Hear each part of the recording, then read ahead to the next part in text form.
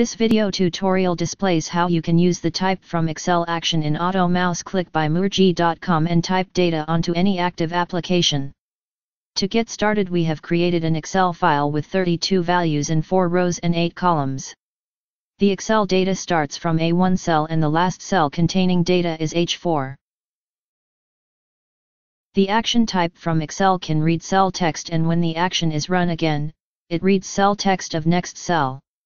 In this example tutorial, running Type from Excel action first time would read text from A1 cell, and then running the Type from Excel action again would read text from B1 cell, and so on. You can also read data from any worksheet in the workbook by specifying number of worksheet in the Excel workbook. By default, the first worksheet is identified by number 1 and so on. Watch this video tutorial of typing data from Excel sheet with patience and read this description carefully to learn within minutes how you can easily automate text typing onto any software application with Auto Mouse Click by Murgy.com, available at https://www.murgy.com/automouseklick/.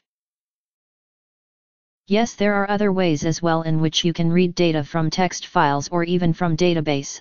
Although reading data from Excel and typing data in any data entry software/web application can be really easy with appropriate planning and usage of this Type from Excel macro action. You can find video tutorial and description about using the database typer functionality to read data from any database like MS Access, text files, CSV files, etc., and typing the data read onto any active application at http://amc.murgy.com/database-typer. This demo displays data entry on a custom data entry software. The data entry software has 16 fields on one screen. The second screen of the data entry software also has 16 fields. To navigate to the second screen, we need to press Ctrl+ Tab with focus not on buttons.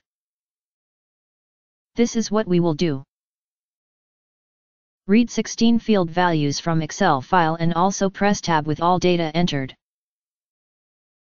To navigate to the next screen, we need focus not on the button, but after entering data in the 16th field and pressing Tab, the focus will go to the button. To bring focus back to the field, we will press Shift-Tab. Then we will switch to the second screen with Ctrl+Tab. We will read next 16 values from the Excel file and type onto the data entry software. Finally, we will press spacebar to simulate the button click, and that's it. All our data entry has been done by the Type from Excel action, and using Tab, Ctrl+Tab, Shift+Tab and spacebar, we have successfully typed data read from Excel file to data entry software.